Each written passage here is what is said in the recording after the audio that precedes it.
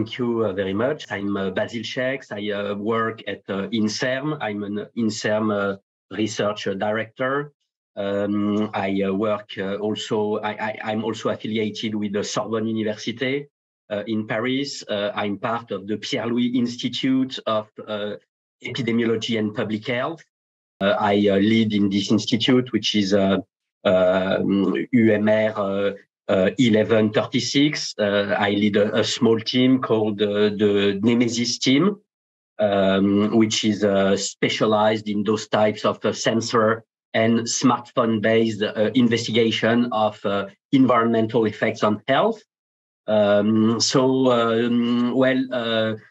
objective of this talk today is to provide a panorama of the use that is made of these wearable sensors and smartphones in environment and health research. And the aim, is to reflect together also on the strengths, limitations, and perspectives of this type of approaches.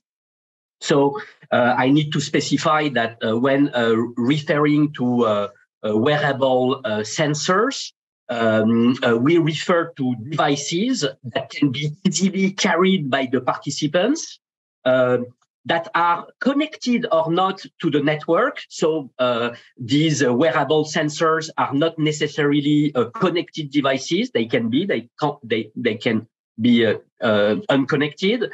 And they are tools that collect information passively, which means without the intervention of the subject.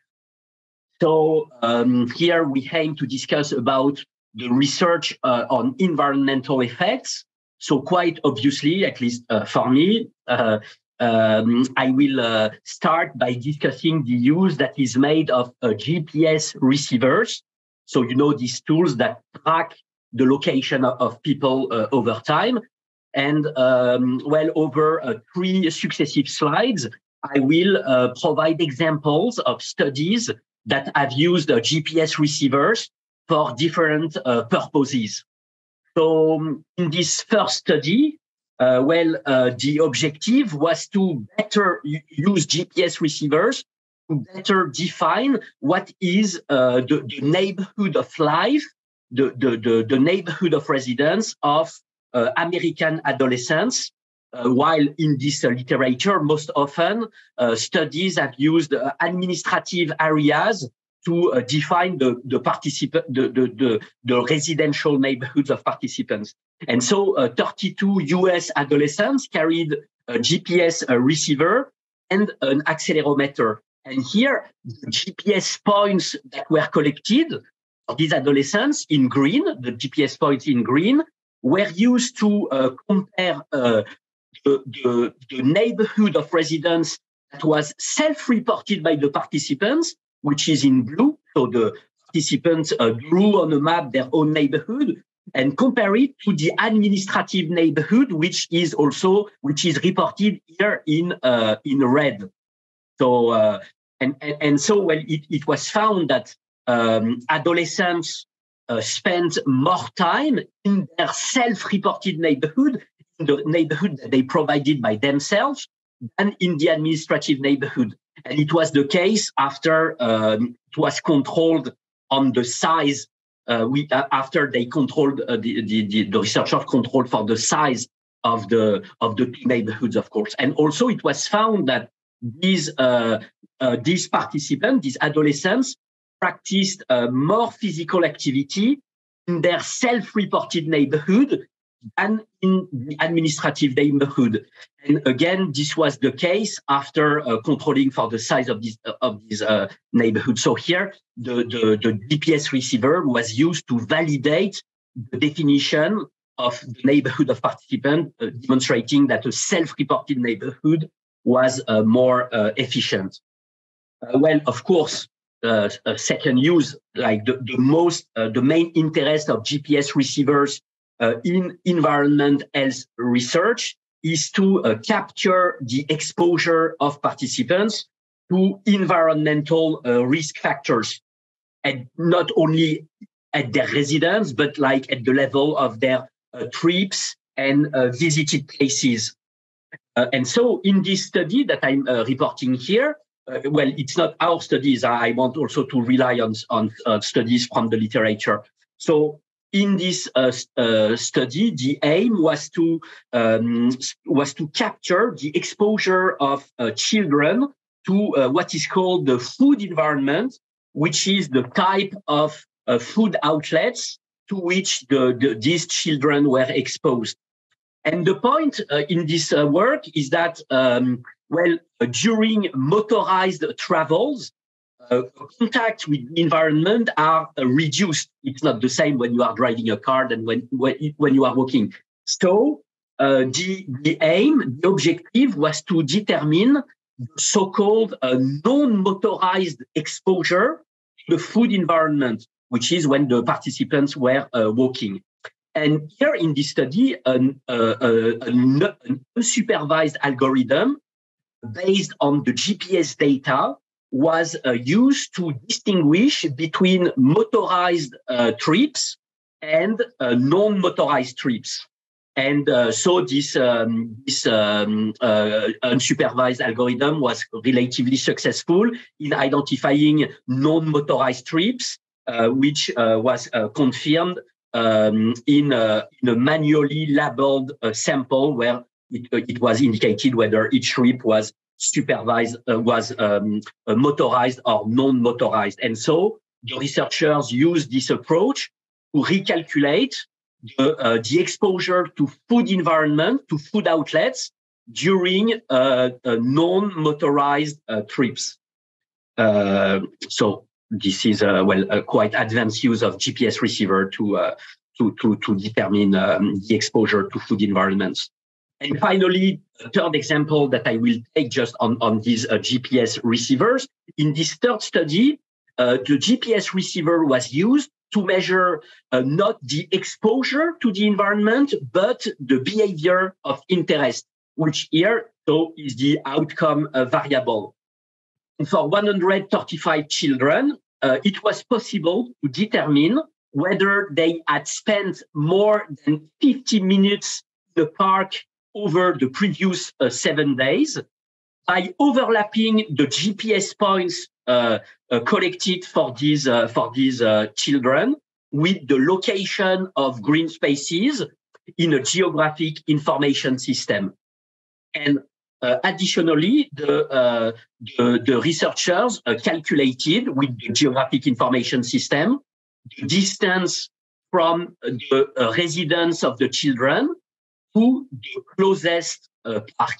And then a regression analysis reported here showed that after adjustment, the use of a park for at least 15 minutes over the previous 7 days, as calculated with the GPS receiver. So this use of park was 4 times more frequent when the distance from the residence to the park decreased by only 100 meters. So it's a quite accurate study demonstrating that how the closeness of a park will increase the use of these resources. So in the literature, we are now progressing toward studies with so-called multi-sensor protocols. And this is what I'm illustrating here. And the idea is that these studies collect simultaneously different channels of timestamp data, time reference data that they can thereafter merge with each other as all the data are timestamped. And so here I'm providing examples, of sensors of location, the GPS receiver, sensors of behavior, sensors of environmental exposures, for example, air pollutants, noise, light, UV, radio frequencies, and of course, health sensors. And in the middle of the slide, I have reported the smartphone and the wearable programmable camera. And the idea here is that these two tools can be used to assess aspects related to the behavior, to the environment, to the health status, which makes them quite transverse tools. That's why I reported them in the middle. Now, what are the trends in this literature? The trends are to use more and more multi-sensor devices, which are tools that comprise several sensors, not only one sensor, to rely on tools that are more and more miniaturized, and to rely on tools with a better autonomy in terms of battery and memory to collect data over longer periods of time. And finally, the last trend in the literature is to make these devices able to connect with computer networks, so to change them into connected devices. So now I would like to report examples of such multi-sensor studies. And as an example, here is a study in which 30 people from Barcelona carried both a GPS receiver and an accelerometer. And as is shown on the map, the GPS locations were overlapped with a map of concentration of nitrogen dioxide. And moreover, by taking into account the physical activity of the participants measured with accelerometers, the researchers calculated the ventilation related to the breathing rate of the participants related to their physical activity. And from there, at each GPS point, they calculated the amount of nitrogen dioxide that was inhaled by the participants. And as a finding, this study found that travels of participants corresponded to 6% of their time, but to 11% of their exposure to nitrogen dioxide in terms of concentration, and to as much as 44% of their inhaled doses of nitrogen dioxide. And this is a second example on again, the exposure to air pollutants. And here in this study, 54 children from Montreal reported their activity in a diary for periods of 30 minutes. And the diary is shown here on the top. And so they had to report whether they were at home, in transit, outdoor, or at school. And separately, the researchers ran an automatic classification of the same activities, which is shown on the line below here, which is based on two sensors, this automatic classification, GPS receivers and outdoor temperature. And well, it is shown here that the activities were captured a finer scale by the automatic classification at a finer scale than the self-report, which also obviously is due to the fact that the self-report was based on periods of 30 minutes. And in addition, the children carried a monitor of fine particulate matter. And it was found in this study that the exposure to particulate matter during trips was of 15 microgram per meter square with the automatic classification, while it was only of 6.8 microgram per meter square when the researchers used, during trips, when the researchers used the diary of the participants. And so this much lower value with the diary showed that there was a phenomenon of misclassification here. So again, the automatic classification was more accurate. So now the raw data of sensors often do not provide an information that you can immediately use in your epidemiological study. And then we need set rules or standard regression models or machine learning approaches to predict the relevant dimensions from sensor data.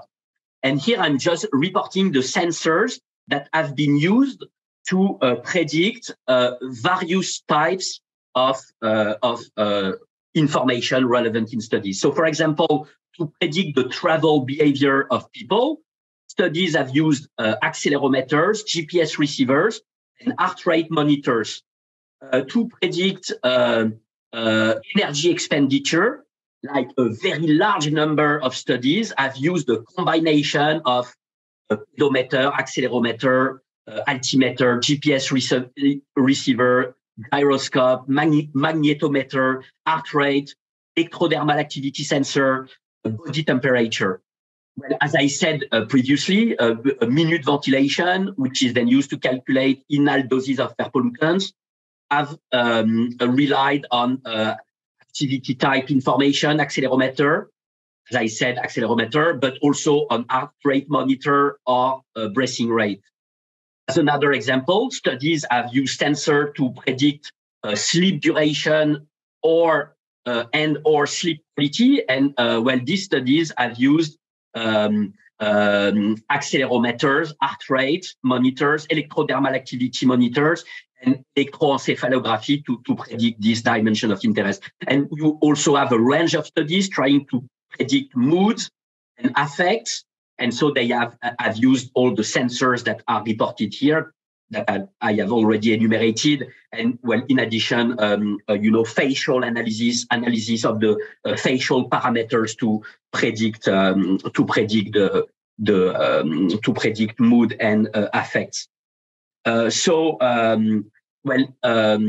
our team, we used as an example, we attempted to predict the transport modes of people in different studies in 4 categories, for example, walking, biking, driving, and public transport. And so we did that using a random forest, considering a large number of predictors based on the GPS receiver, accelerometry from a geographic information system, and based also on survey variables.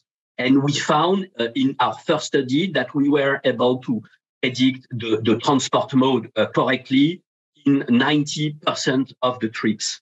And since then, we conducted a more accurate work. I'm not going to go into the detail of this, but we also used, in addition to GPS receiver and accelerometer, in the second study, we use heart rate also to predict the transport mode used in study.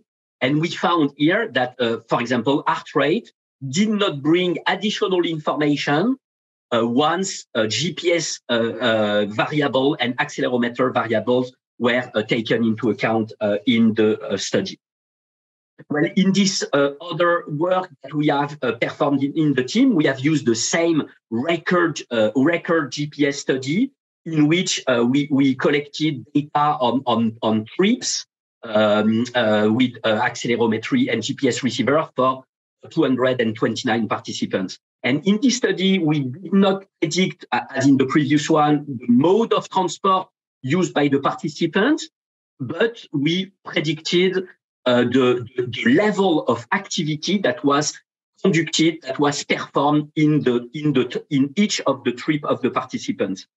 And then we use this model predicting the level of physical activity to predict the level of physical activity in a separate study, in a very large study, the Global Transport Survey, representative of all the Ile-de-France region, where 21,000 participants were surveyed. And in this large representative database, where we had predicted the level of physical activity, well, we examined what would be the impact of the urban travel plan of the Ile-de-France region what would be the impact of the urban travel plan if it was successful on the physical activity of the population. And we tested this by replacing in a probabilistic way the transport modes in some of the trips of the participant by other modes, other transport modes, in order to increase by 12% the number of trips with public transport and by 2.5% the number of biking trips, which were the aim of this urban travel plan of the region. And we find that in this large sample enriched with physical activity data, the mean physical activity, moderate to vigorous physical activity related to transport was of 19 minutes per day.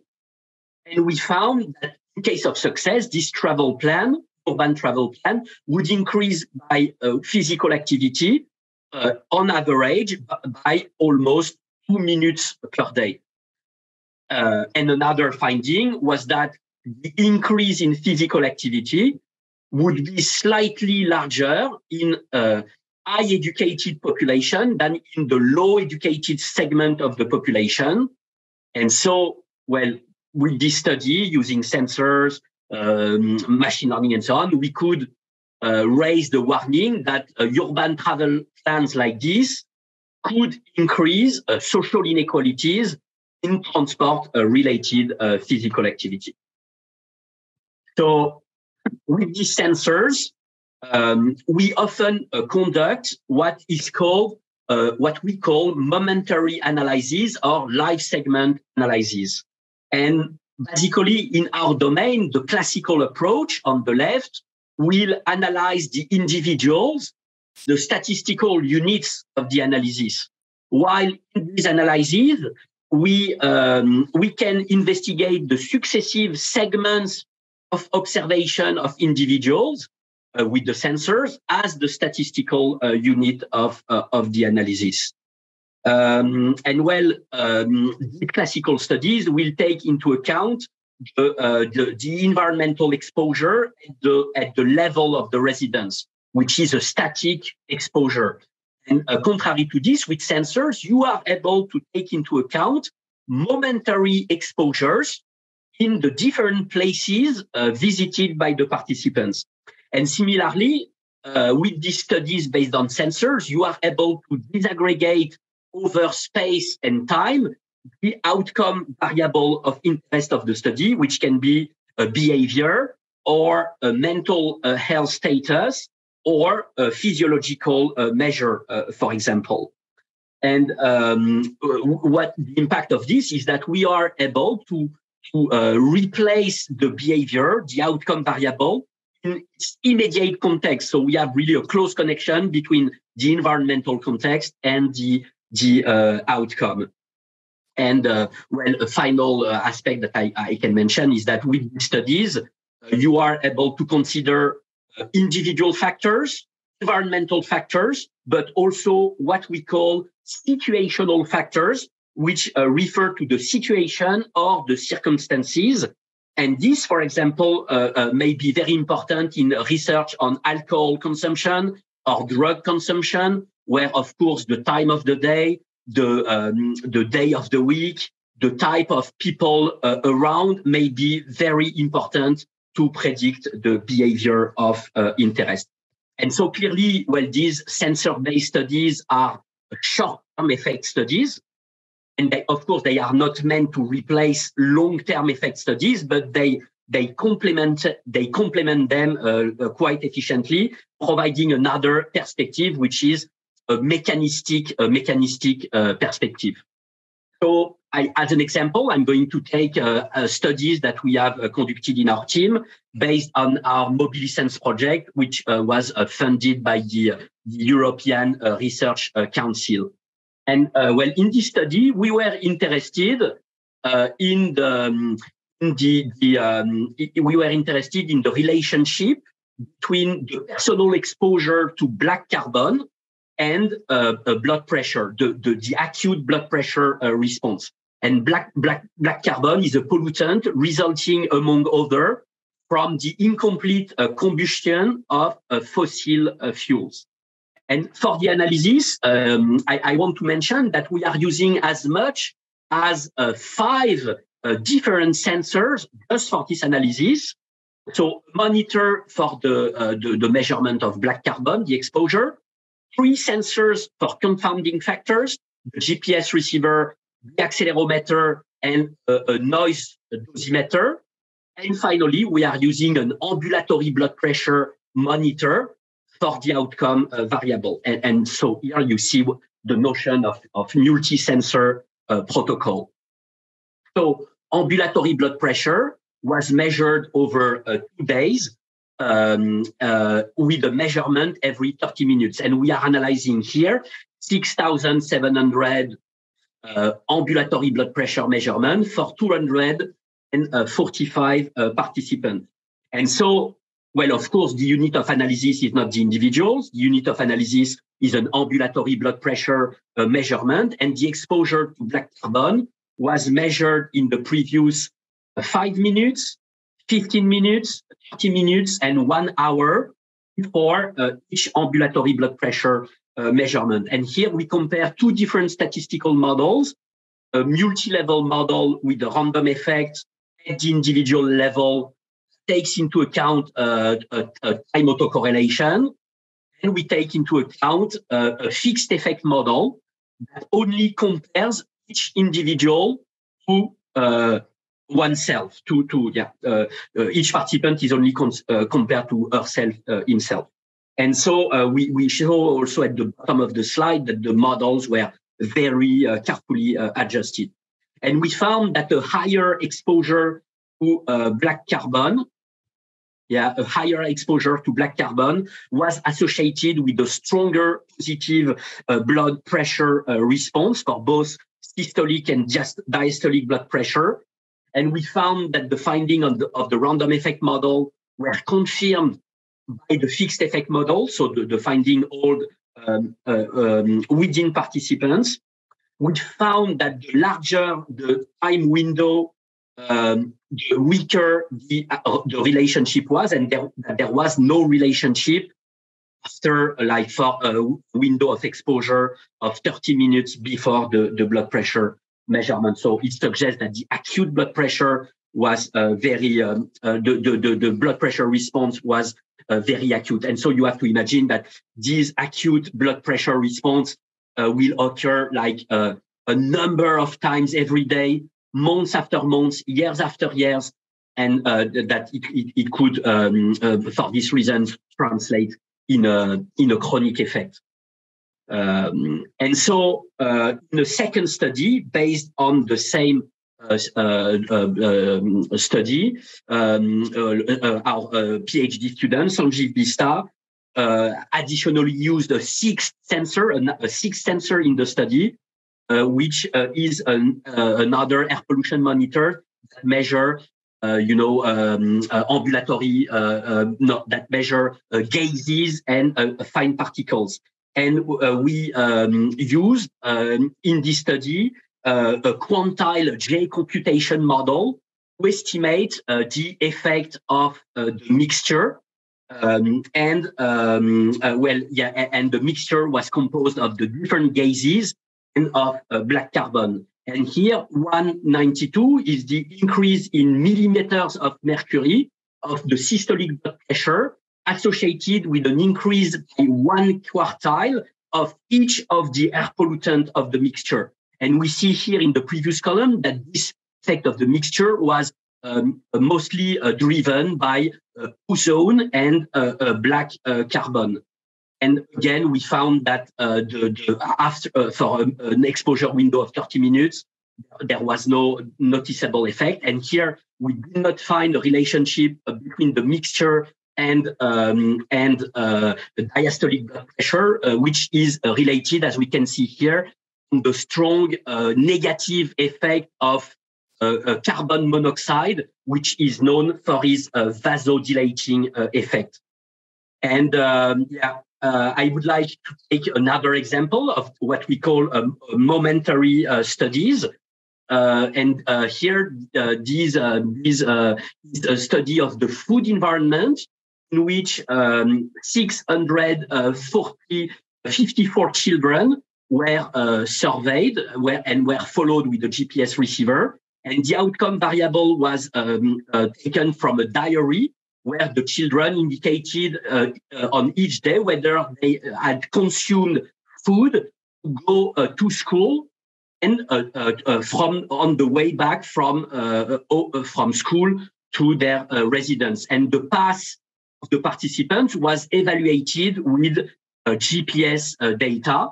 And the exposure that was calculated was the minute that was spent within 50 meters of junk food outlets. And so the exposure, like being close to a junk food outlet, and the outcome, purchasing junk food, were merged at the trip level. And so the finding indicated that the risk to purchase junk food was higher in trips with a longer duration of exposure to junk foods.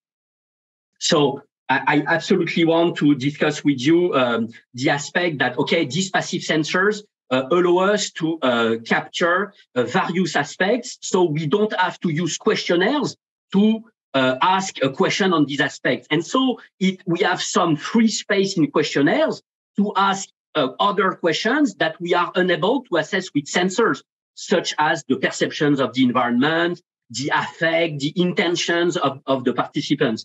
And here comes this notion of ecological momentary assessment, which is quite important, which is distinct from traditional survey methods.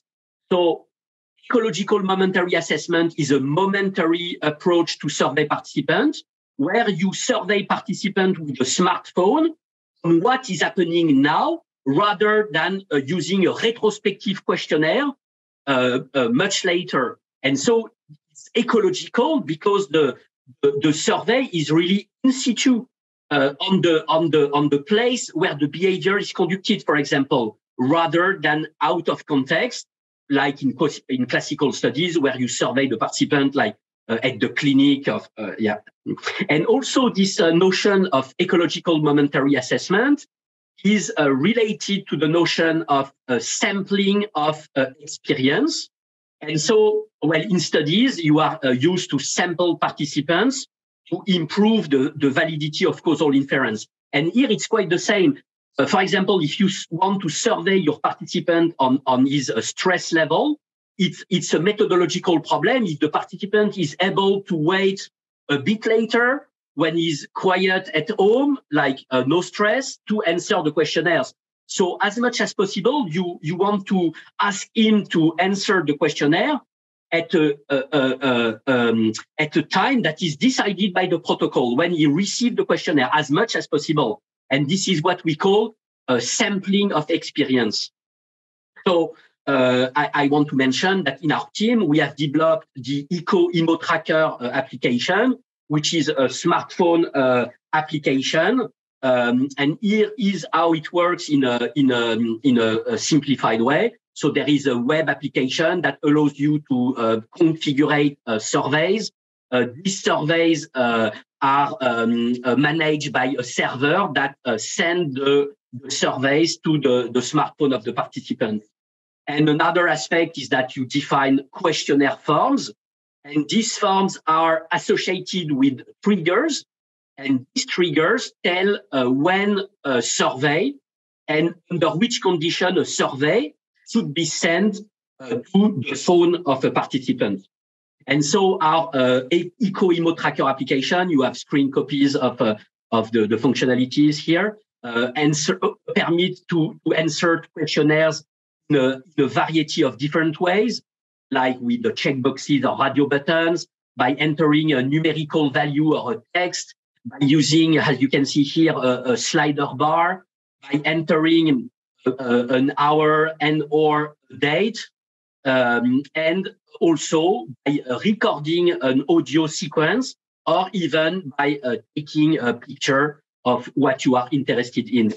And with this application, questionnaires can be either permanently available, or they can be sent at a fixed time or a random time, or they can be sent only when the participant is outdoor, for example. Or we have also implemented what we call geofencing, which means that the survey can be sent only when the participant arrives to a specific area or leaves from this area. And I will add that this application collects GPS data in the background Well, so in case you are interested to use this in your own study, do not hesitate to contact me. And so here I want to mention what we call, and I think I will finish with this, what we call geographic ecological momentary assessment studies. And these are studies that combines GPS receivers with smartphones. And for example, in this study, there were 475 US participants attempting to quit smoking. And so the exposure to tobacco stores was measured within 30 minutes of each of the GPS points, one GPS point every 15 minutes over a month. And the participants indicated in an electronic survey on each day whether they had relapsed, whether they had smoked a cigarette. And it was found that the risk of lapsing, of smoking a cigarette, was increased with the number of contacts with tobacco stores on that day. And well, okay, there would be important technicalities that we can discuss, but we can leave this for the question. And I want to report just an analysis that same type of geographic ecological momentary assessment analysis that we conducted in our team. So in this study, 216 participants, elderly participants, filled questionnaires on depression with an adapted version of the CSD depression scale. And we measured environmental exposures over the 2 hours before each depression questionnaires based on a very large number of GPS points. So for example, on the slide here, you have, these very dark blue dots. They refer to places where the participant answered a depression questionnaires. And all the other buffers referring to GPS points refer to the 2 previous hours. And so we are able to calculate the time that was spent near a blue area, near a green area, or near services and shops, for example, over the 2 previous hours. So it's an exposure that is spatially accurate, but also temporally accurate. And just the finding of this study briefly. Well, again, so the CSD scale is from outcome from 0 to 3. Higher score means better mental health. Again, we use 2 types of analysis: random effect analysis, with random effects at the day level and individual level, taking into account autocorrelation. And we compare this in the second part of the panel with an individual level fixed effect analysis, comparing the individual only to oneself. And so, well, also, I want to mention that we calculate the exposure in 2 different ways, by taking into account all the GPS points, and only the GPS points that were found when that were collected when the participant was outdoor. And briefly, we found that spending time near a water area, near shops and services, and near a walkable path was related to a better mental health after controlling for a large number of factors, including after controlling for mental health, really in the few hours before. And so we found that the relationship, as we expected, was much stronger when we only took into account outdoor GPS points to calculate the exposure. And we found that the fixed effect analysis really agreed with the random effect analysis again. And so we are able with this study to demonstrate environmental factors that have an impact on the daily fluctuations of mood. And now I will jump to my conclusion. Sorry, and provide a few take-home message. So what we see is that there is a new generation of environmental health studies that is emerging.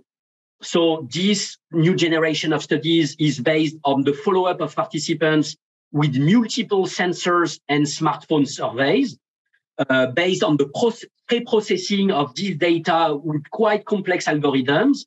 It is based on the calculation of momentary exposures and momentary health outcomes repeated at a quite high frequency in space and time. And also, well, these analyses have to account for the space-time structure of the data.